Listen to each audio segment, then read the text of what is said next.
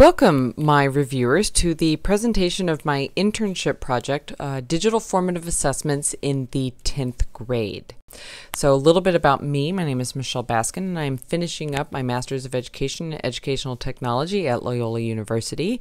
I currently teach at Duke Ellington School of the Arts, which is where my internship was based, and I am the Science Department Chair and 10th grade team lead. I've been at Ellington for 9 years, 14 years teaching in general, and this internship was really based on this 10th grade team that I work with. So a little bit of background before I jump into the project. Duke Ellington has been in a building from the late 1800s since its inception in the, about 40 years ago. And in that original building, we had very little technology infrastructure that allowed us to actually include technology into our daily instruction. So we underwent a remodel, and this current school year is our second year in this space.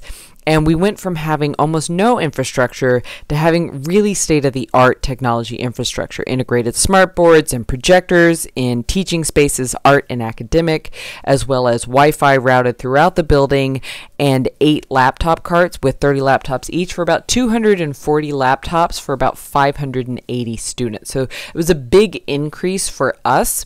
And a major concern with both the teaching faculty and our administration is we have all of this technology, but do we know how to use it? So there's always that fear of use it or lose it. And if we're not going to use it effectively, then we run the risk of having the school district not support us moving forward when we want to try new things or when we need repairs to existing infrastructure.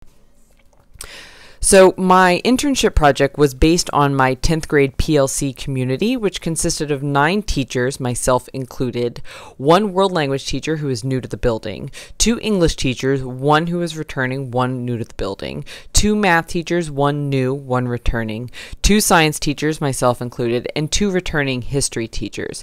None of these teachers were brand new to teaching, and they range anywhere from within their first couple of years to 15 plus years of teaching. And they really did run the full range of technology, both comfort as well as willingness to try new things. So since I had these new teachers, I did need to spend the fall prior to my internship getting to know them, see what they were willing to try, and what support I felt like they were going to need going forward. So as I said at the outset, my project was based around formative assessment.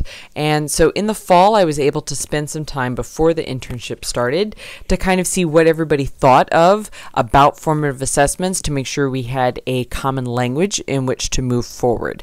And in general, people voiced a lot of paper-based items, exit tickets, warm-up slips, walking around with a clipboard and seeing what student did, a lot of informal non-hard data collected items, and none of us really discussed anything about reteaching using that information. It was very much based on gut. So this kind of gave us a common language of saying, well, we want to move beyond where this is. And I kind of laid that out starting in November and December. And one of the ways I did that was by sharing, hey, like you are currently right now using this thing called Padlet that you've never used before.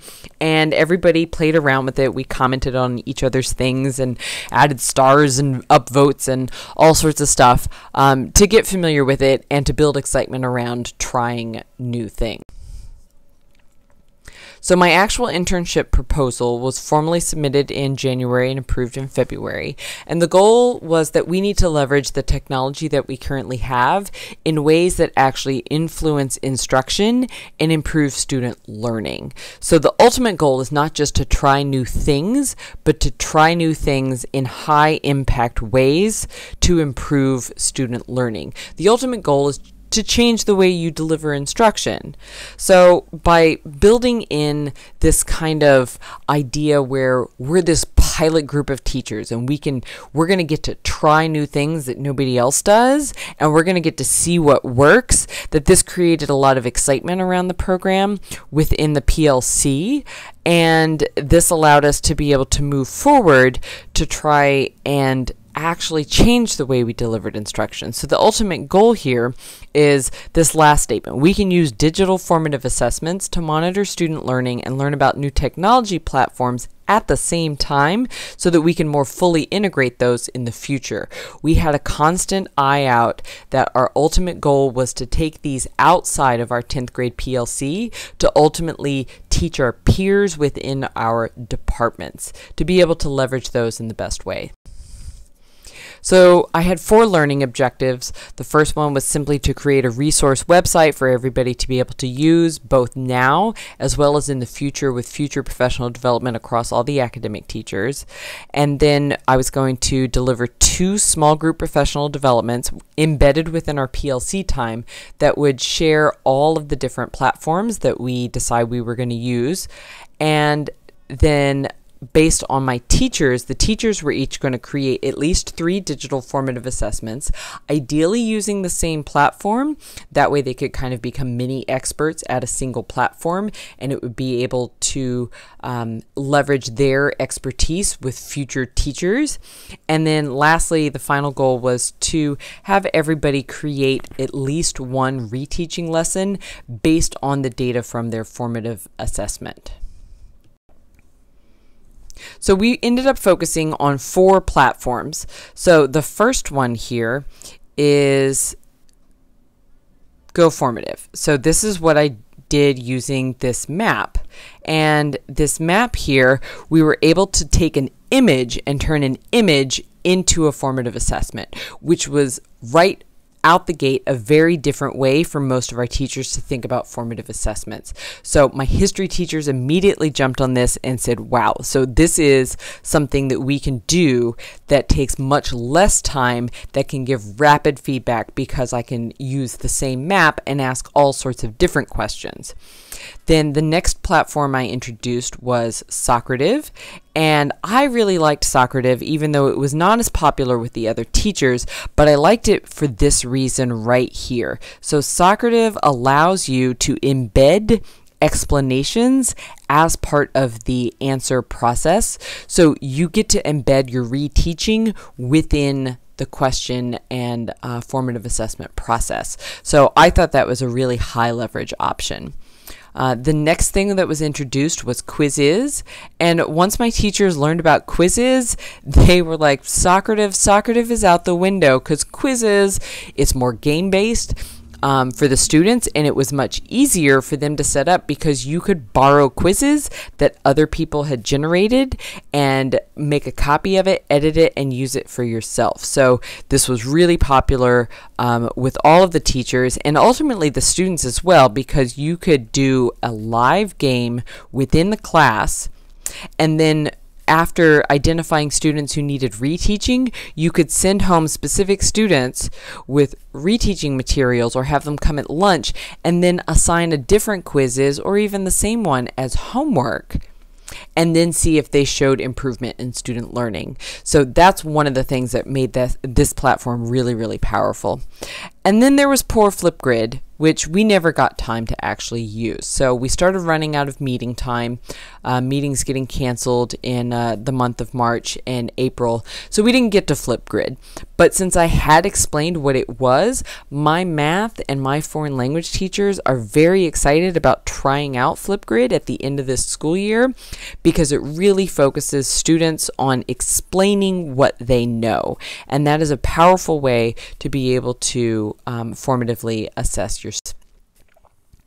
So I wanted to take a minute to go into 2 platforms that my teachers really, really liked. Quizzes first, and then Go Formative. So quizzes, some of the teachers were familiar with Kahoot, and Quizzes is a similar platform, but in many ways it's a little bit more powerful because you have more control as a teacher. But the nice thing about Quizzes is being able to search for pre-made quizzes that already exist. So my AP World History teacher automatically found a bunch of review quizzes based on learning objectives that he started assigning almost immediately. Math teachers able to find Common Core aligned quick multiple choice questions that they could use on their Park Mondays for test prep.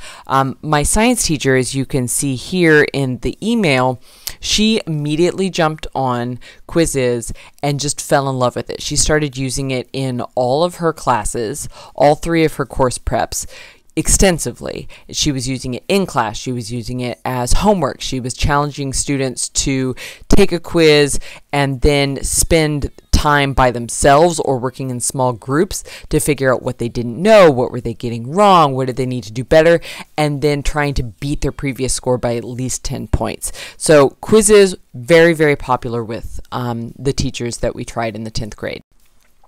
Go Formative was also popular, but really intimidating because there's so much flexibility in Go Formative. You can do multiple choice questions, you can do short answer, you can do essays, you can do things based on images, you can do things based on text, you can type in questions. So this multitude of question format is amazing and it's really great.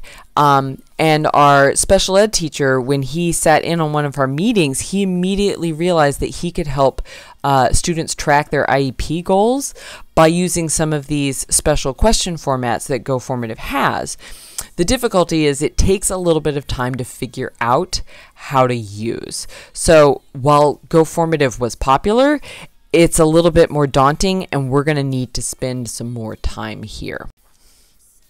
One of my brave souls actually did decide to take a deeper dive with Go Formative, and it was kind of by chance. So he and I ran into each other in the copy room one day, and he was copying all of these primary source documents for this essay assignment that the district wanted the 10th grade students to do.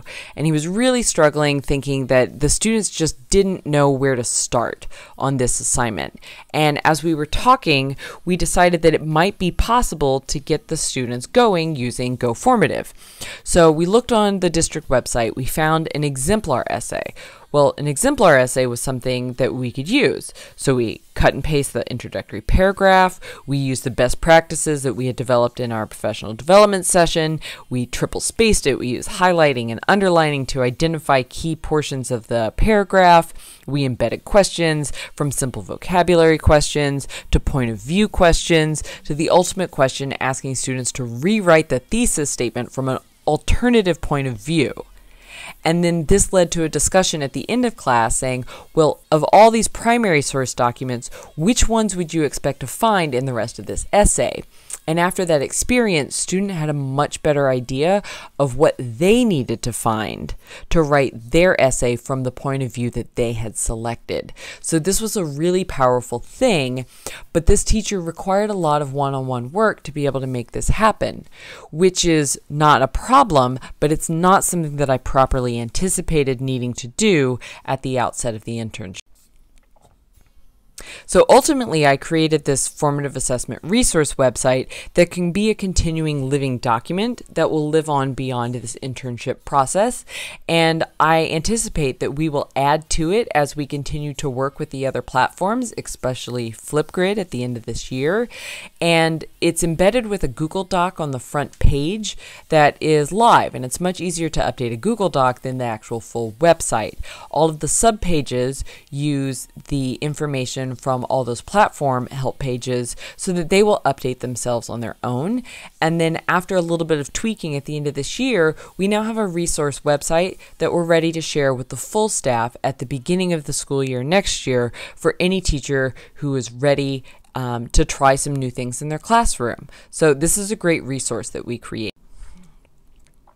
At the end of the survey process, right before internship process, right before spring break, I gave a survey to both teachers and to students. So from students, I wanted to know which platforms did you really like using? And not too surprisingly, the students really like the game-based platforms. So some teachers had already been using Kahoot, and they tried quizzes instead. And you found that more and more students were liking quizzes. Some of them liked the music better, but they did like that there was a game-based option. Teachers didn't really have too much of a preference one way or another because the teachers understood that the content and what kinds of questions you were trying to ask really dictated which platform you used. So the main information I was able to gather from my survey is that problems implementing this new technology fell into basically two categories. You either had hardware issues or you had time issues. And for the hardware issues, this is an area where I need to work with my school's administration in terms of properly scheduling and accounting for the laptops we have available to make sure we have fair and equitable access to them. And then the time issues was really kind of a function of the fact that the internship fell in this period right before our fall or our February break, between that time period and our spring break, after everybody already had the flow of their classes going. So it's not that people were against being able to do any of this work. They overall reported very positive experience and they wanted to continue moving forward, but they want more time to be able to implement these things well. So looking back, I would say that time was my number one frustration, but also something that I don't really have any control over. It wasn't so much as a roadblock as it just kind of slowed the process down. So I realize now that a couple of things that I should have been able to do is I should have embedded discussion about reteaching when we went over platforms to begin with and looked at the ways that student data was reported back to us. And if I had done that, I might have gotten more teachers helping me meet my fourth objective by implementing reteaching lessons. And secondly, after those original professional developments where I introduced the platforms, if I had taken that brainstorming information that we had gathered and immediately created a screencast where I showed my individual teachers how to create accounts and how to get started and reported back to them the brainstorming that we had just discussed, I think I would have had not better buy-in, because I had good buy-in, but I think I would have had more teachers trying things out sooner instead of needing to follow up with teachers one-on-one to actually get them started. So moving forward, the best thing about this is my teachers want to try new things. Everybody was 100% positive and willing to try new things. And this is the thing we need to build off of. So we've already decided that after this testing period of PARCC testing and AP testing finishes in May, that we're going to come together and meet again, go back over the platforms we tried. We're going to take a look at Flipgrid, the platform we didn't try, and we're going to decide how we want to move forward. Which platforms do we want to continue to try and use next year, and how can we best leverage those platforms to improve our instruction and then adequately plan for it over the summer. With some teachers, I might end up meeting one-on-one with them, but with others, they might just need this refresher, and then they know that they have the tools to be able to use it on their own. Moving forward, there's a chance that the 10th grade team may want to incorporate Google Classroom into the full all 10th grade teachers, because some of these platforms integrate seamlessly with Google Classroom in ways that we might be able to leverage them even better. And then finally, we're all gearing up towards providing professional development at the beginning of the next school year to all of the academic and arts teachers to see if anybody across all levels wants to use some of these platforms, because we have a little host of mini experts who are ready to help out in very targeted ways with how do I set up a quizzes, or what's the best practice for how I need to do my spacing on a Go Formative. So this is possible both through formal professional development at the beginning of the year, as well as a bleed over effect between teachers in their core departments, which was again part of the reason that we focus this on the 10th grade level, where we combine all of these content teachers. So that's my internship in a nutshell, and I thank you for watching, and I look forward to your feedback.